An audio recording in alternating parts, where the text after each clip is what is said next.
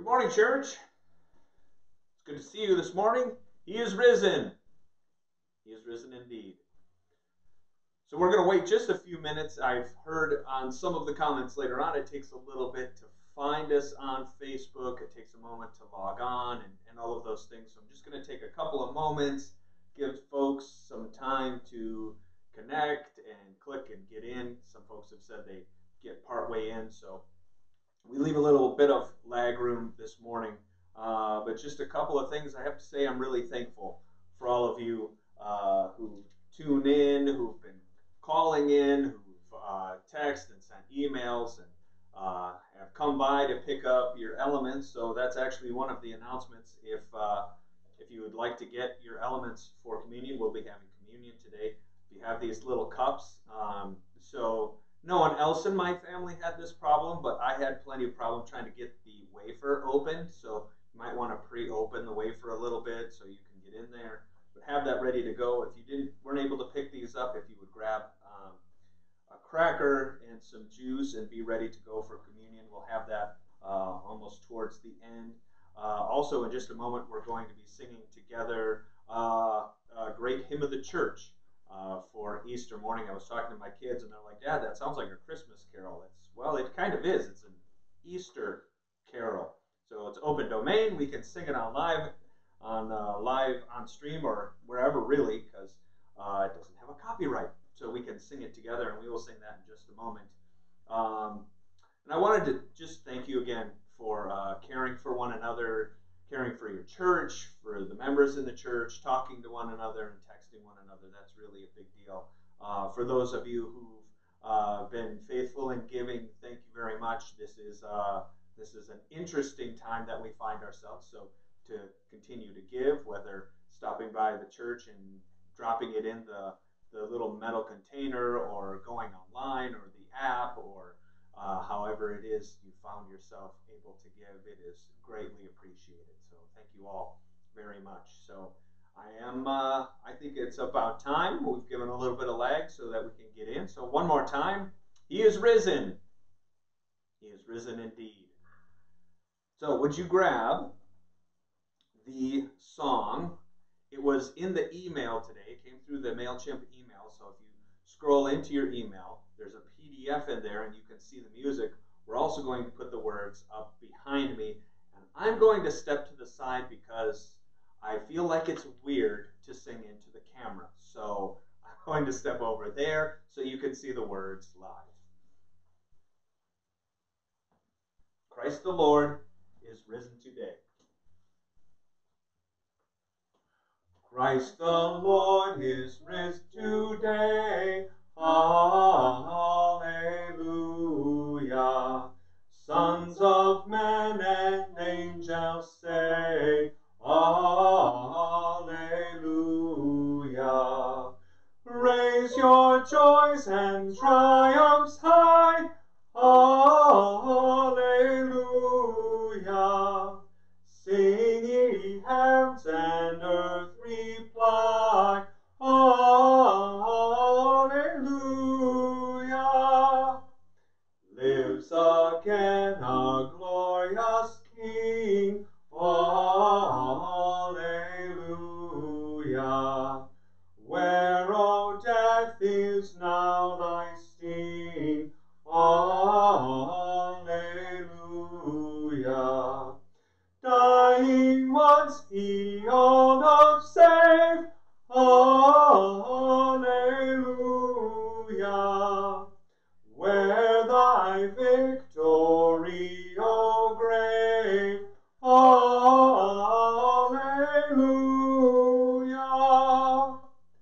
Love's redeeming work is done.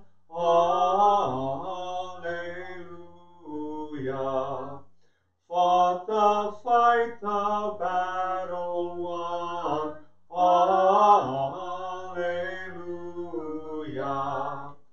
Death in vain forbids him rise. Hallelujah. Christ hath opened paradise. Hallelujah.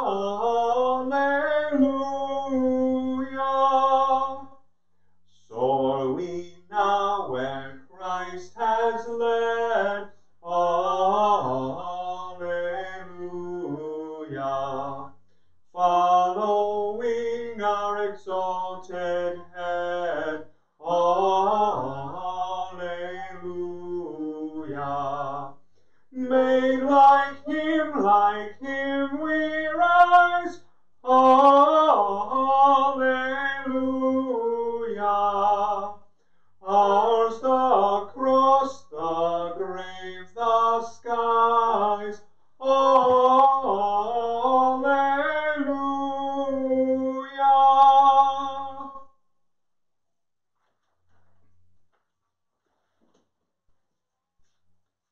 So we got our hymn in today. So congratulations.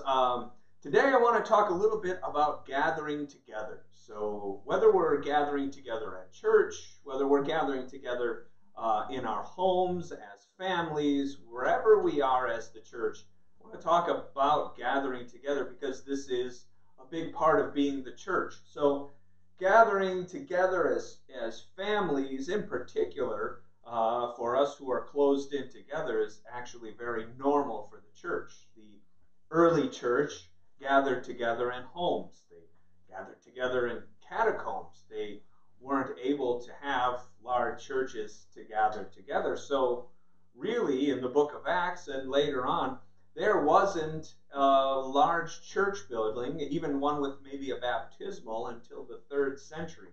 So although this may feel a little odd for a lot of us to gather together and to celebrate Easter with just a few of us in our home, it's actually pretty normal for us to get together and to celebrate Easter as families. So it's kind of a big deal, eating together, celebrating church together. We're going to have communion together, singing together. It's actually what the church did for centuries. Today, I thought about it and I was looking up, and particularly for families and families with younger children. I don't know if you're watching today, but to gather together as a family really has a lot of benefits, particularly to gather together as a family and eat together. It may be one of those things that maybe it's passe, maybe it's kind of gone out of style, but doing a little bit of research and talking about gathering together as families, we have a whole bunch of things that are really good for parents and children and even grandparents and nieces and nephews to gather together on a regular basis to eat together. In fact, research shows that if families eat together between 5 and 7 times a week, the children get higher grades in school across the board. They have a lower rate of addiction. So keeping drugs out of the family and alcoholism is lowered by families eating together. Kids and family members are more likely to be able to fight depression.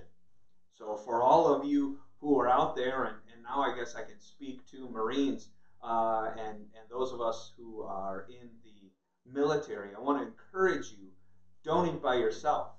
Find places and people to go and eat with people across the table for one another. It helps push off depression. It also fights obesity. So, hey, there you go. For all of us who are together, if we eat together across the table from one another, it fights the bulge. So, eat together, eat with your family. I think it's mostly just because, well, we eat better and we eat healthier. I was talking with my family just this week about being on your device, whether it's on a laptop or on a tablet or on your phone, that to encourage one another and actually to let one another know that you're really important. It's good to have your phone out of your hands. So you put your phone in your pocket if you're going to talk to someone. You're going to let them know that you value them at dinner or when you're out to eat. And for those of you who might be dating, to not have your phone on the table, to not have your phone anywhere where you can see it, engages with the person who is across from you. So although I told my children this and I was teaching them about it and trying to engage as a family again together around the table, what ended up happening this week is I came to the table and set my phone on the table as we were eating, and of course I got a text and then another text and another text, and my children just very thoughtfully looked at me and said, "Dad, I thought we weren't bringing the phone to the table." And I was like, "Yep, you are Right. So parents, I guess this is the encouragement. You don't have to be perfect, but if they call you on it, get rid of the phone and put it somewhere else. So a little bit of encouragement for us coming together as the people of God and coming together as families and being shut in our homes. What do we do? How do we do this? Well, the good news is today, well, it is Easter, but a part of the good news is in Scripture, God has many times where people gather together in homes, and he does a great work while they are gathered together, usually eating together and talking together. And God even gives instructions to his people together. So, if you would, turn with me to Exodus chapter 12, verses 5 through 8, and then verse 13. Exodus chapter 12, verse 5. Oh, okay, so my family is helping me out. They're saying I should probably pray. We sang a song, so I guess I forgot to pray. So let's pray before we go into the word. Lord, thank you today that you are the risen Christ, that you are our Savior, the one that we put our hope in, that our lives are centered around you, our thoughts, our attitudes, who we are, Lord, we want to be your servants. Thank you for your sacrifice and the power to be risen from the grave, to show us what it means to live, to be our deliverer and our healer. Lord, today we give you praise. Speak to us today as we get into the scriptures. Holy Spirit, be in our midst. Bring peace and comfort as we seek you today. We pray this in your name, Lord Jesus. Amen. It's always good to have backup waving at you and giving you hand signs. They were good hand signs, don't worry, but have hand signs. So Exodus chapter 12, verse 5 through 8, and then 13. It's Moses telling the people what to do when it is the time of the Passover. Wrote, the animal you select must be a 1-year-old male, either a sheep or a goat with no defects. Take special care of this chosen animal until the evening of the 14th day of the first month. Then the whole assembly of the community of Israel must slaughter their lamb or young goat at twilight. They are to take some of the blood and smear it on the sides and the top of the door frames of the houses where they eat the animal. That same night they must roast the meat over a fire and eat it along with bitter salad greens and bread made without yeast. Verse 13. But the blood on your doorposts will serve as a sign marking the houses you are staying. When I see the blood, I will pass over you. This plague of death will not touch you when I strike the land of Egypt.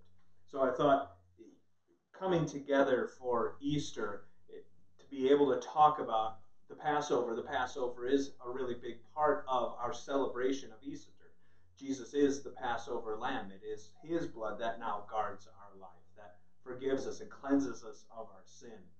It is a type, it is a reflection of what happens here in chapter 12, where the family gathers together. They celebrate the Passover, that God is sending a death angel into Egypt, and that death angel is going to kill the firstborn of the animals and of the Egyptians.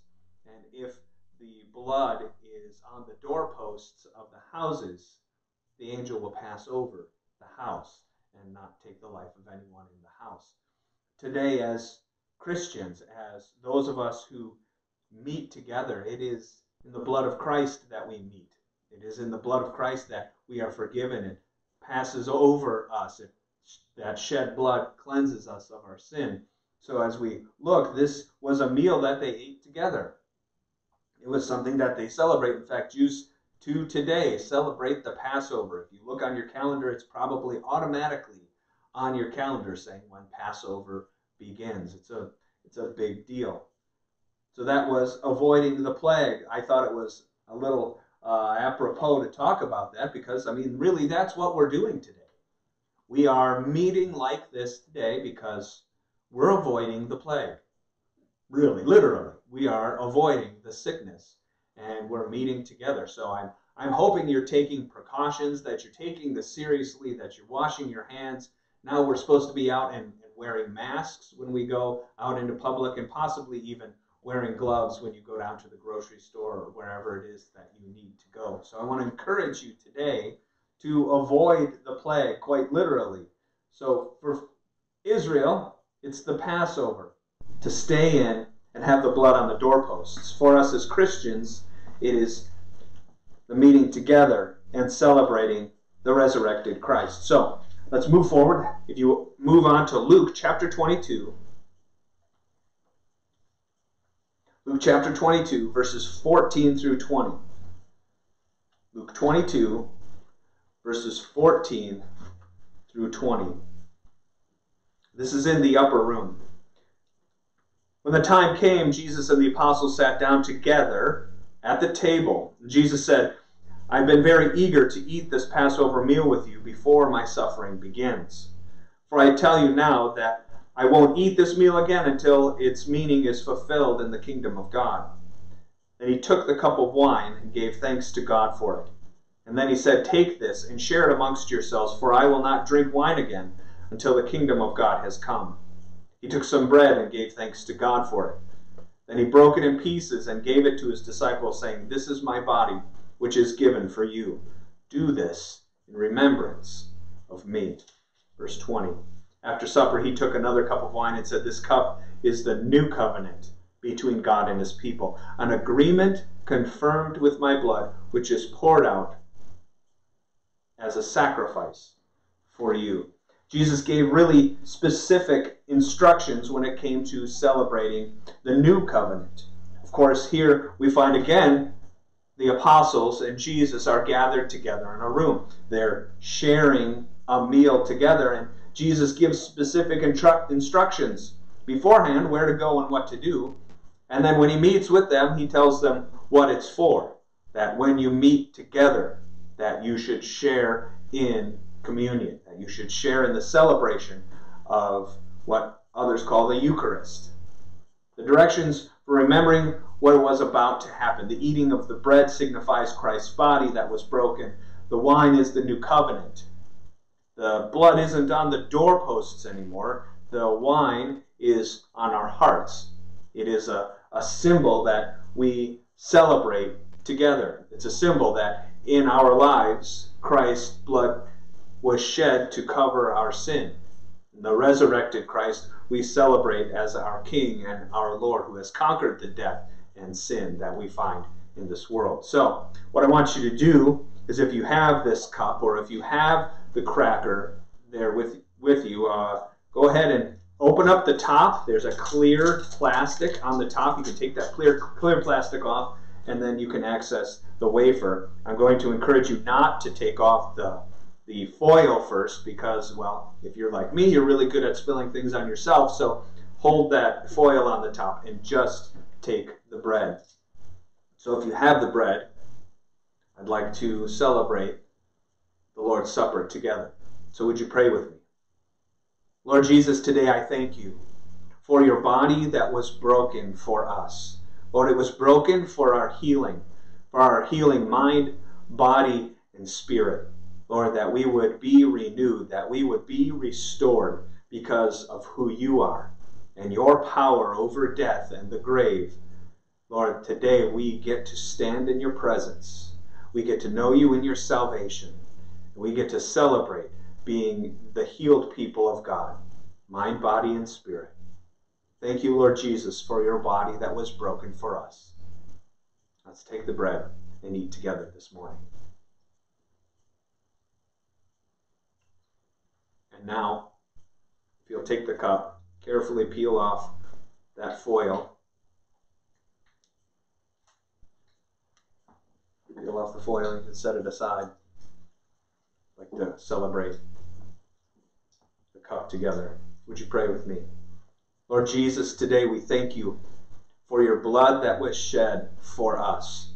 That blood that brings the new covenant, the new agreement between us and God, that we are no longer outsiders, that we are no longer sinful, trying to make up for our sin through sacrifice of animals. Today, Lord, it is your body, your blood that was given for us, that new covenant that covers over our sins, that we are no longer outside, but we are on the inside. We are the children of God because we have come to you and we have repented. We have let you wash us clean and usher us into your family. Lord, today, thank you for your blood that was shed for us. Let's drink the cup together.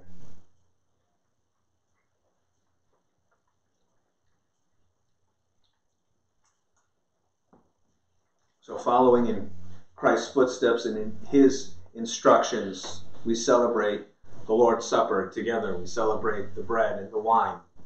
So one more spot in Scripture I want to take us to where Jesus, after the resurrection, shows up again. So would you turn with me to Luke chapter 24.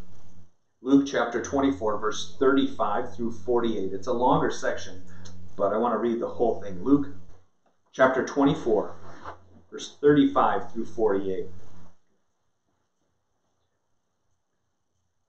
Then the two from Emmaus told their story of how Jesus had appeared to them as they were walking along the road, and how they recognized him as he was taking the bread. And just as they were telling about it, Jesus himself was suddenly standing there among them and said, "Peace be with you." But the whole group was startled and frightened, thinking they were seeing a ghost. "Why are you frightened?" he asked. "Why are your hearts filled with doubt? Look at my hands. Look at my feet. You can see it's really me. Touch me and make sure that I am not a ghost. Because ghosts don't have bodies, as you see that I do." As he spoke, he showed them his hands and his feet. Still they stood there in disbelief, filled with joy and wonder.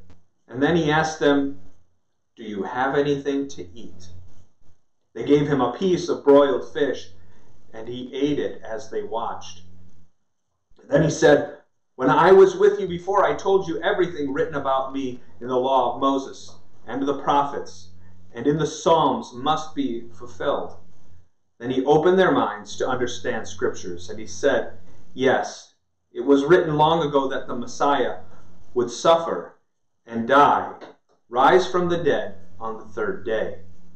It was also written that this message would be proclaimed in the authority of his name to all the nations, beginning in Jerusalem.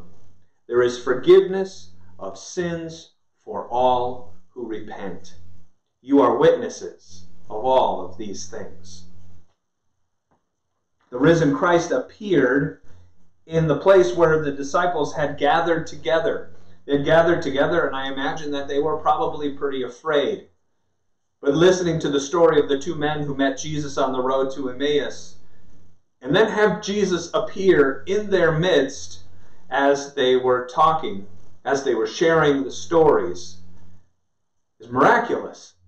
It's really what we expect as the church of God, is that when we meet together as the people of God, where two or three are gathered together, there he is also. That the Holy Spirit comes and communes with us, celebrates with us as we pray and gather together. So here they're gathered together and Jesus appears.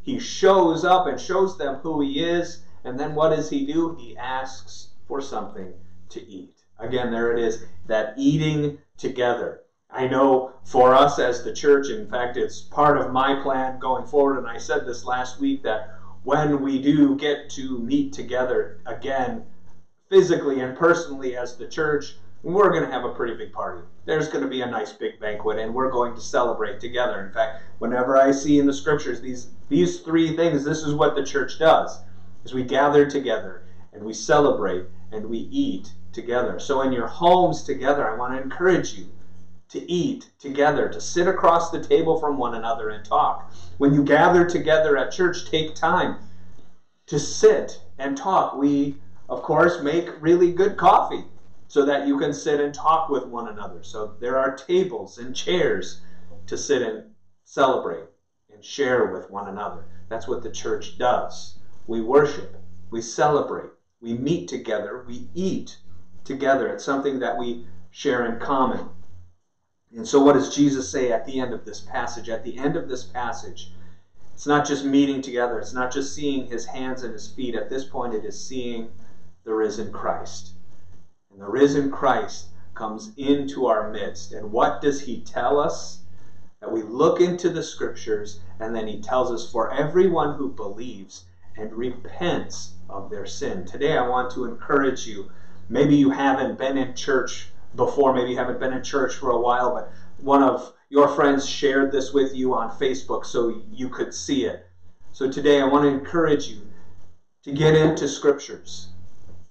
I want to encourage you that if you have not been following Christ, today's the day of your salvation. Today is the day to repent of your sin. Repent of walking away from God and start walking towards him.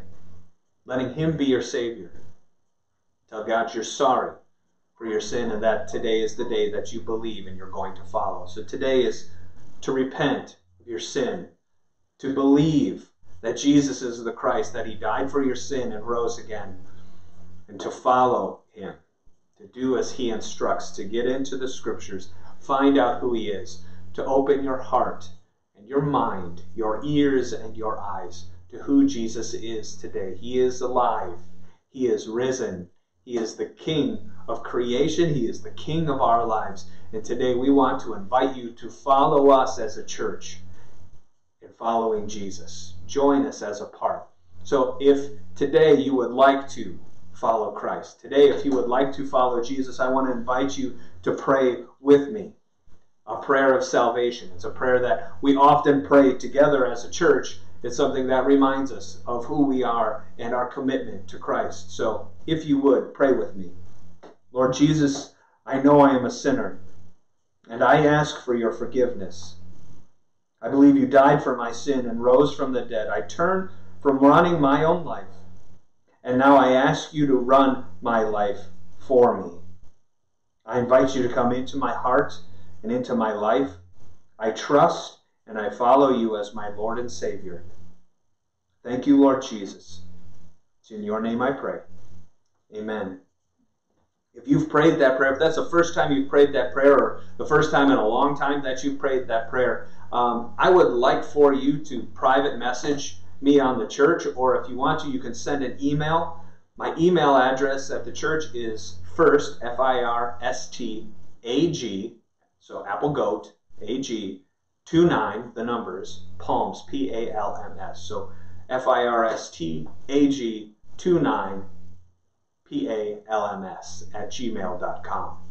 You can message me, you can send me an email. I would love to connect with you. I freely give out my cell phone number so that we can text and talk to one another. I would be glad to send that to you if you want to connect with me. So today, as we celebrate the Lord together, the risen Christ, I want to close our service with the Lord's Prayer. So if you would, join me as we close today together, as we usually do when we celebrate the Lord's Supper with the Lord's Prayer. So would you join me this morning? Our Father, who is in heaven, hallowed be your name. Your kingdom come, your will be done, as it is in heaven. Give us this day our daily bread, and forgive us our trespasses, as we forgive those who trespass against us. And lead us not into temptation, but deliver us from evil. For yours is the kingdom, and the power, and the glory forever and ever. Amen. So church, God bless you this morning. Thank you for sharing with us live on Facebook. And we hope that this whole thing wraps up quickly so that we can meet together in person again. So God bless you. He is risen. He is risen indeed.